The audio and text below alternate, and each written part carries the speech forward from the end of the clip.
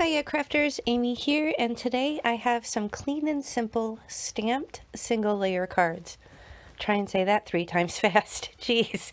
Anyway, in my mission to get through some items that have been neglected and not touched yet in my crafty stash, I have this gorgeous stamp and stencil set from Altenew. I have some mini ink pads from the Spa collection at Catherine Pooler. I have my blending brushes from the Rabbit Hole Designs and some card bases. Now here's a photo of the first card that I'm going to make for you today, but do stick around to the end and I'll show you a couple other variations to use this unique stamp and stencil set, so do stick around. Now I'm going to jump right in and take these items on their maiden voyage. I discovered these from my friend Ardith.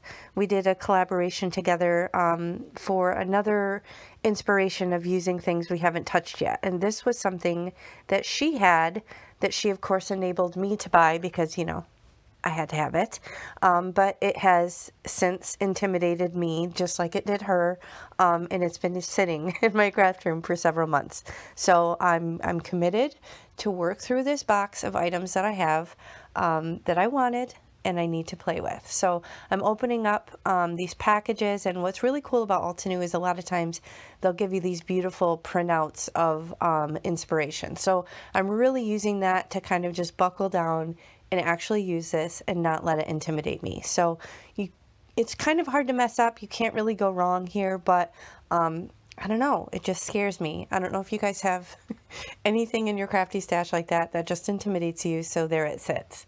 But I decided to start with the stencil layer first to lay down some color, and I'm kind of just winging it. I'm looking at some of the inspiration from the little pamphlet inside just to figure out what direction I want to go here. But basically you can use the stencils, you can use the stamps, you can use them together to create all these cool different geometric stars, and it's got a couple sentiments. So all the cards that I'm making today are single layer, so they'll be easy to ship. They're pretty clean and simple, but this first tealish green one is what I'm showing you here. So I'm just using some residual ink to start with my teal blending brush, and that's because I don't want this base layer to be super dark. I'm assuming as I build up on the design I'll get darker as I go. So I'm not using an ink pad yet, I'm just using residual ink on my blending brush, kind of coming in with the blue to give it a little bit of a gradient, but I'm just laying down this first layer,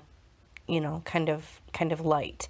And I do have it masked off around it. It was pretty easy to mask off with my mint tape there. So I am working directly on a card base. This is a 110-pound Neenah Classic Crest Solar White, and now I did load it up in my mini Misty here, and I took the biggest of the star stamps from the set, and I'm figuring out how I want to line that up. And I think the spokes kind of need to go in between the sort of diamond shapes here. So just lining this up, and I'll pick it up with my Misty lid.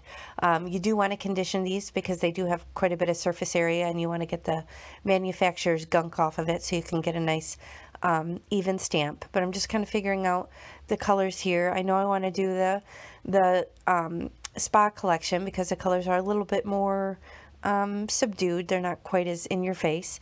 So I have this seafoam color. It's a light green.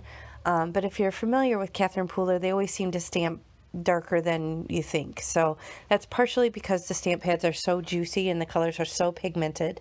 So I'm just going to stamp this down and use my press tool just to kind of evenly press this into the card base. You can see it's not the best stamping, so I'm going to come back again. But bear in mind, every time you stamp, it's going to get darker. So it may dry back a little bit, but ultimately it will kind of build up that color as you keep stamping. So I get that center star in there, and I'm just using my stamp chamois to wipe this off, and then I will go on to the next step here. And again, completely winging it, kind of using the image on the pamphlet just for some direction here, but I decided to change the rotation and use the star again. Now I'm lining it up with the spokes that I stenciled in to kind of add a different look here. So now I'm going to come in with a different color, still in that same color family here, but this is called Daydream. So this is a darker teal that I'm ultimately going to be laying on top, and the hope is that it'll still showcase those cool little diamonds off the side, but that this will kind of, you know, add to the design here. So same thing, I'm going to press that down, and this is a very vibrant, dark, rich color, so that really kind of adds a pop to the design here. Now I want to grab the sentiment here. It says, you are star stuff, I believe is what it says, which is kind of unique and fun. So I'm just kind of kicking that off a little bit to the right side of the composition, which I realize after I stamp it, I probably should have done it on a little plastic piece of cellophane, because it's not my favorite composition. I think even though the heaviest weight of the sentiment is kind of off to the right and it kind of nestles around the star, I still am not a huge fan of the composition. So if I had to do it again, I would probably center the sentiment more underneath the star for this design.